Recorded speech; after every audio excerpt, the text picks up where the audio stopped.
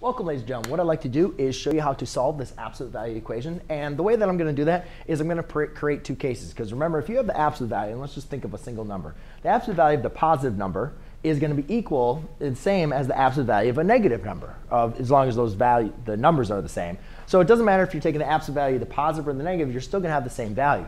So when we're looking at solving an equation with absolute value, we realize that we can have a positive or a negative value inside this absolute equation.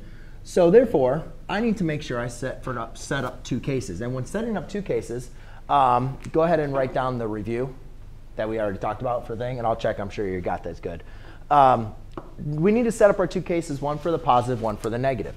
And when we do that, we can eliminate our absolute value symbols. So this would be solving for like the positive value. And then we can set up another equation setting up for the negative value. Now, when you're setting up for the negative value, what we're simply going to do is set our second side of our equation and make that negative. All right, so you can see I'm multiplying by -1. But basically, what I'm going to do is now solve each side separately and then check my answer to make sure that I can see that they're correct. So when doing that, I will just add 2x here, add 2x. So I have 9 equals 10 plus 5x minus 10 minus 10. -1 equals 5x. Divide by 5, divide by 5. So x equals a -1/5. Now what I want to do is go ahead and obviously check my answer, right? Make sure that it is a solution. So to do that, all I'm simply going to do is rewrite the equation, but now plug in a -1/5 in for x.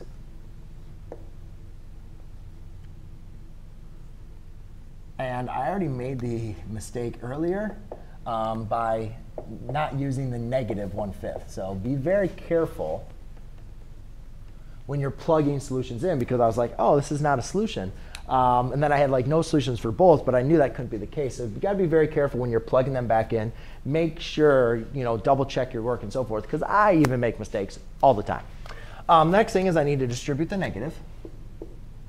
When doing that, I now obtain 9 minus 2x equals -10 minus 3x. Then go and isolate the variable x by itself. So I add 2x, add a 2x. And I have 9 is equal to a -10 minus x, add 10, add 10. 19 equals a -x. And divide by -1, divide by -1, and I get x equals a -19. Now, automatically, when I see a negative number, I kind of have like a red flag, right?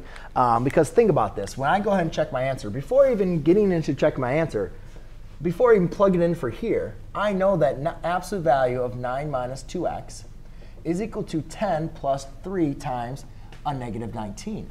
Now, if I just simplify this, right, because remember an absolute value always has to equal a positive value. So, right, when you're taking the absolute value of a number is always going to be positive. Doesn't matter if you're taking the absolute value of a negative or a positive number, it's always going to be positive. So when I do 3 times -19, which would be 27, -46, I have 10 plus -46, which equals -36. I don't care what you plug in for this absolute value, it's never going to equal -36 because it's negative. So therefore, it is not a solution. And here, I'll just go ahead and simplify this. So now this becomes 9 plus 2/5 is equal to 10 minus 3/5. And when you go ahead and check your answer on your calculator by plugging everything in,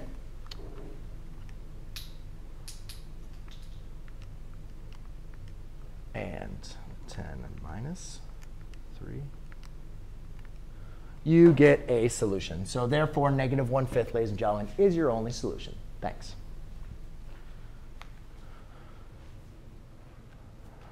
All right, so